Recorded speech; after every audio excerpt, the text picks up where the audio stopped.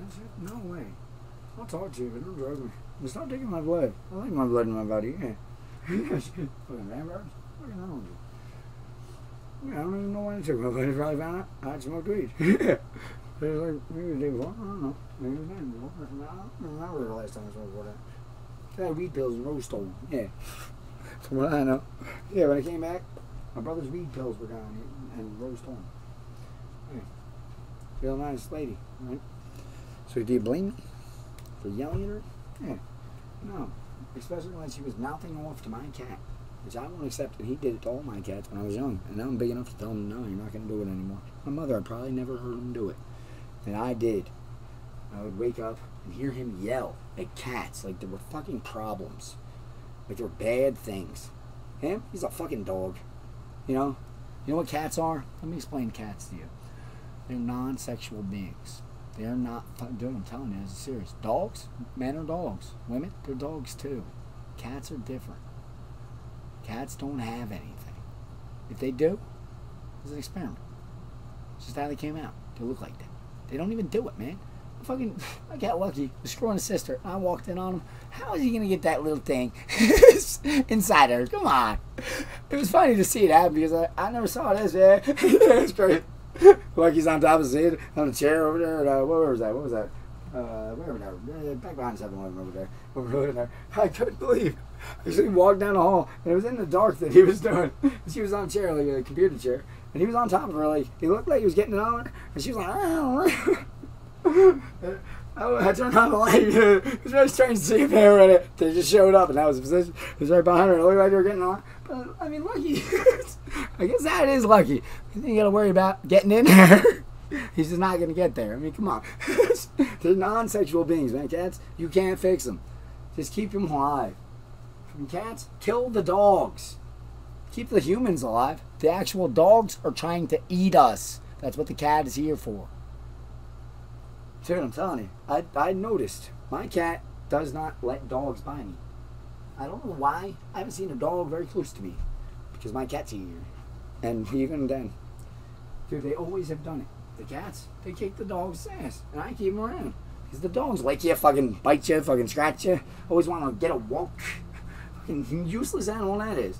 You want something that they have to take care of that hurts them all the time because they have to walk out. Cats? Well, my cat is a girl. From what I heard from a veterinarian. Apparently, they say he fixed her. They could have shaved her belly. I couldn't believe she showed up with a little spot on her belly. I was like, how did that fix her? Like, nurses, they fucking I think they did not do it because she doesn't have anything. Some of them, they're just like that. Like I said, my cat's a girl. Because my vet said cat is a girl. Yeah, that's what my mom told me. She is a girl. I'm not. And the vet's a girl. This cat's too much. My mom used to say, she thinks she's a he or something. Yeah. She thinks he's a boy. Yeah. She thought she was a boy, this cat. She did. But she didn't have anything at all. That was the joke. I was like, this cat is nothing. And some cats have it. She's immortal. I'm immortal. We win. You're going to try to kill me? I'm going to stay here. Really want to kill me? Go ahead. Yeah. I'm not going to hurt you. Because that's how I stay immortal. By not threatening you. Him, he's got to go. He threatened me. See how this works? I get on camera. I bullshit. People walking around me, I can interact with them. It's a show. It's a Zach show, as I would call it. Unfortunately, I haven't had much time to run the show since I've been here. And up there, there's some beginnings to the Zach show. The word jokebox popped up over there. What that word? Jokebox. I actually found, and I wrote it on there. And the jokebox came from a notebook that I found. And, well, I opened it up. And I don't know who put it together for me, actually. There were a few pictures, no, little things. I would call them trinkets. There were more pictures and actually, like, index card was actually the funniest part of it. Well, there were two things I remember the most that came out of the joke box before I wrote joke box on that notebook. It was a white notebook. And, well, the first two things, it had a little folder in the front. I can really remember. Well, there was a, yeah, there's a little hens and chicks, yeah, hens and chicks. I'll tell the story. Hens and chicks. Apparently, we were growing peyote up there. Yeah, peyote, man. That's what hens and chicks were, didn't you know? I was calling him that. I was in that room because I pulled up a picture. It's funny now. My brother and I are sitting there with a banjo and a guitar or whatever we're playing that day.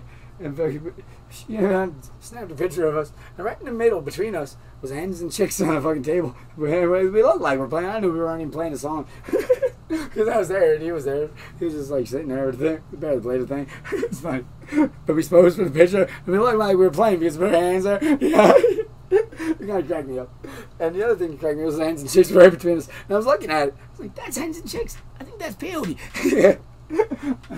At that point, I didn't know where any Hens and Chicks were. I was like, all my life that was around. I never got to do the peyote. Dang. Ryan, the peyote. Peyote. Ryan. Because my brother was in the picture. It's funny. So I wrote it on an envelope for some reason. So I was going to turn it into a song. I might even used it as a song title or something. Ryan the Payola, Ryan. Oh yeah, it was supposed to be. Actually, I think I never did that. I never got those songs. I had enough time because the guy came in with fucking taser real soon. Yeah, it was fucking crazy. I was trying to have fun, and well, did it sound like I was coming at him the whole time? Notice I had a taser at the end. And see that going, right? See how this shit can sneak up on you. But if I have a tape rolling, and I'm just talking, I paid my rent. Why does my landlord have a possibility to hurt me right now? Because I've proven he can hurt me. And lie. Yeah, when he's misled.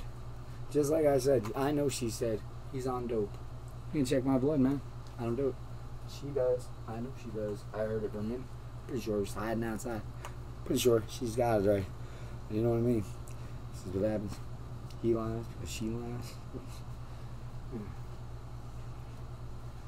I don't want to cause him any problems, but apparently I was center and fucking get him out. He doesn't deserve a house. Him, shelter, I'll put him in a box. And with the other guy that raped me and tell him who raped me. And then send each one of them and see who comes out with each fucking spin-off. See what they can figure out with him. Because apparently he didn't go and search, find out where I was raped, but he knew where they brought me. So how am I going to get him to go back there and bring me there to take care of things? I was in the back of the ambulance on the way there. I was in the back of the ambulance on the way out. I don't know where it went. I didn't even know where he picked me up. All I know is it started a Wawa. I'm scared of that place. It was crazy, man. They had me on all kinds of drugs for no reason, really. Because it was drawn at me. Whatever happened there, they were playing with me. Them eyes, yeah. And I forgot about them right away. I did. When I was talking to the police, I was like, holy shit, why am I talking to the police? Sent me down to milk crate and fucking, what was that milk crate even doing there on the side of the fucking Wawa? Why was there an empty milk crate for me to sit on and be interrogated by police and then thrown in an ambulance? It was just sitting there on the side of the store. There was no door there. What is that, their fucking booth for fucking throwing you in an ambulance when you're trying to go home? It wasn't the police, though, I could tell. That was weird because, well, there was one cop. The Fall was there. The Fall was cool. He was always cool. He was the one giving me fist bumps. Even though he stopped giving me fist bumps, I could tell he still liked my jokes. But they were playing good cop, bad cop. But it wasn't that was bugging me out. See, I could kind of tell that my mind had been boggled by the eye-to-eye scene that had just happened before. And I couldn't even remember. I was trying to remember what it was. And it was right after they sat me down. The eye just ended right there. I tried to tell him, like, look over there, you see him? He's coming around. I'm trying to set him up to fucking stop their fucking contact. It was freaking me out. They were just walking around the outskirts and working their way in, walking around. These guys were all around me. The two guys. And the other guy was gone by them. I forgot about him at all. But it seemed like they were coming out, and the other one was actually one of them then. Yeah, it was very strange. I couldn't figure out where the tall guy was looking. The big guy. I think his tag said Ryan. He was bugging me out. He looked like from the Terminator, like the fucking the cop, man. It's funny as hell. And I was bugging out about it. I was calling him all kinds of names, being funny, and the fucking other guy he was giving me bumps because I was kind of ripping in his partner. But he had a notebook actually, and it was bothering me because he was writing things down, and I couldn't see the notebook that he was writing things down on. And I asked him, "What are you writing down?" And he wouldn't tell me. He didn't say one word. He was freaking me out. Maybe he was just doing his job, but that was creepy. And I saw him another time over there at Wawa. He was, I don't know if he was putting somebody else in the ambulance. It looked like it. But that was freaky, man. That cop kind of scared me because it really sent me his Terminator fucking movie thing. Where I think it happened at that place. And it was the same scene I went through. And I've seen it or something, maybe, or something happened where there's actually a crash over here in one of them. And like, I don't know if that movie was filmed here. It was like fucking right off the fucking screen, right? And you were living through it. And then all of a sudden, yeah, I just noticed that at that point, yeah. And then they came with a tough buck right up close to me, the Asian guy, yeah, and his group of fucking like, I was like, where did you come from? I was like, what the hell are you doing for? That's the way I was thinking. I'd say it like, yeah, what's up? Why are you watching me, man? It's like, what is this? Why do you have a computer? Yeah, that's pretty much what that is. He didn't say one word to me either. I couldn't understand why these two cops were just all of a sudden monitoring me. Like, I wasn't even making the calls to the monitoring place. And I still have been. I did a lot of monitoring. I was calling that place. And then I stopped for a little while. I called them back. I called the lady today because I needed to get my case together, I told her. I hope she's going through these tapes and not bothering with him because it's not in the jurisdiction, but I sent that down here.